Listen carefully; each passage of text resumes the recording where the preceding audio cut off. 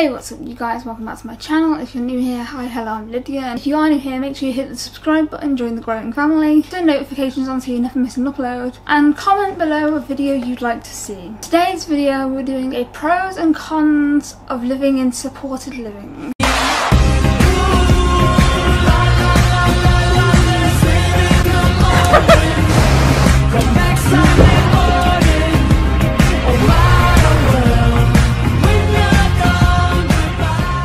I made a few notes on my phone while I was in them. If anyone doesn't know, hi, I'm Lydia. I live in supported living, also known as a care home for mental health patients, and I have done for the last 2 years. It's a good step down from hospital. It's like you're not thrown back into society and just left to it and fend for yourself. You have freedoms, which I'll get onto in a bit. You are in a less restrictive environment and you're allowed things like chargers, cameras, in my case. You're just allowed that stuff. Technically, yes, I did. I had 3 cameras while I was in the Priory, but that's because I did YouTube and they wanted me to do something other than lie in bed.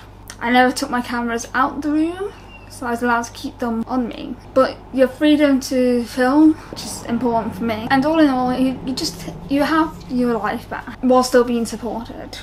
Con. You're not living with people your own age. The only person living here that was my age, a year older than me, not a big difference, got kicked out. So now I live with a bunch of old people, literal old people, and I don't relate to them at all. And they don't relate to me at all. I'm very isolated living here. Pro. It gives you independence while also support where you need it. So I get support in my room once a week, and that's to help me clean it, because I do have a lot of stuff. I like having stuff around me. It makes me feel homely. Beep. When I first moved in here, I was still very over medicated. So staff here would help me have a shower because I couldn't stand up to do it. So I had to sit on my knees. I can't go on my knees anymore because my right knee is kind of fucked, to put it lightly. But they used to support me in the shower. I don't need the support anymore. Now I just have a bath because it's the only way I can get clean. Not the best, I know, but what are you gonna do about it? Con.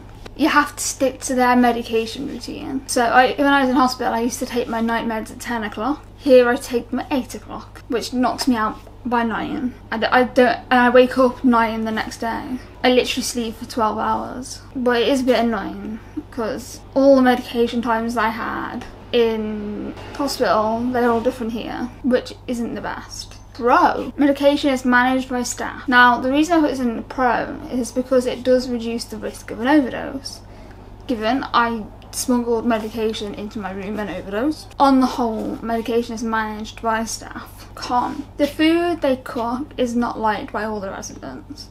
Now, this is a big issue for me because everyone here eats meat and I don't. The only meat I eat is chicken nuggets, battered fish, and sausages. I don't eat pork chops or lamb. So when they cook that with their favourite thing, rice, which I also hate, it costs me an absolute fortune because I have to go out and get food that I'll eat that doesn't need an oven. Because yes, I do have an oven in my room, but it's not connected, so I can't use it. I have thought about buying a microwave, but then the question is, where will I put it? Because my kitchen ain't that big, and my table's full of record players, scrapbooks, Cards Against Humanity, crystals, iMac.